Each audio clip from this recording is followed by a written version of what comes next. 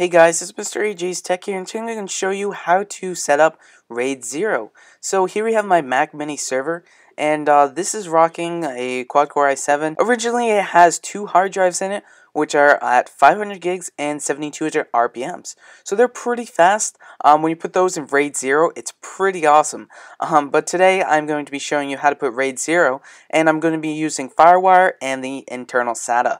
So I've recently upgraded to a solid state drive. So what this allows me to do is now I can use a solid state for booting and opening extensive applications really fast, but I can also have the storage on the RAID 0, which is still pretty fast. So let's go ahead and open up Disk Utility. Disk Utility is on all Macs, and you can just find it by just searching Disk Utility up here in the top. And yeah, so you will need two hard drives.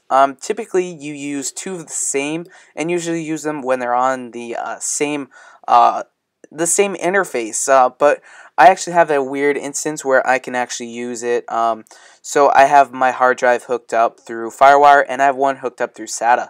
I have had this working, and it's actually really cool that I can use one on internal and one outside.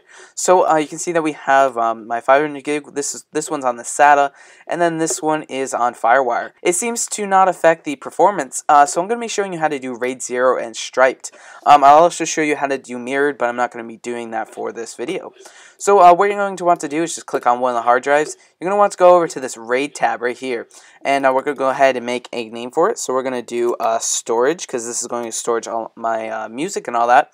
Then you're going to see right here, we're going to want to go with a journaled, and then you can see right here that we can do stripe, concentrated disk set, and typically you use mirrored RAID set. If you want to just simply make those two hard drives the same, so if one fails, you have a backup, a complete backup. So striped will give you the most performance. Mirrored is just for safekeeping.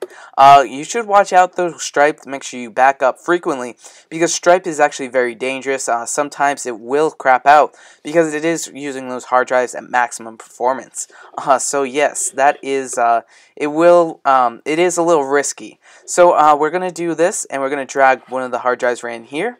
And then we're going to go over to our FireWire set, and we can got it right there. So it is awesome that we can do it through multiple interfaces. So I guess if you want to use it through USB, you could. And then the last thing to do, if you go down here in options, so you just have to mess around with the RAID block size. I've been using 32, and it ran fine. I think 256 is best if you're always rendering video, large video files.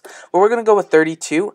Basically, it's just best to Google search what you have in the best performance that other people have seen. I'm just going to go with 32. We're going to click OK, and you'll see this create button down here, and yes, so we click that, create, and it won't take very long just because these drives are clear, and they have to be cleared for this.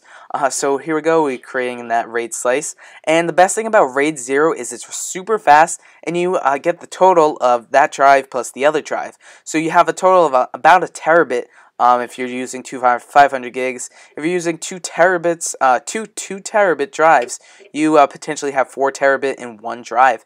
Plus, it's super fast. So now if we go over here, and we'll just drag my Finder window over, and you can see that we have this storage RAID slice. So it's really nice that you can go ahead and make a RAID 0, and this is super fast, a great setup actually. Have a solid state drive for booting, and then have a RAID slice for storage. So guys, I hope you enjoyed this video. Rate, comment, and subscribe, and I'll see you in the next video.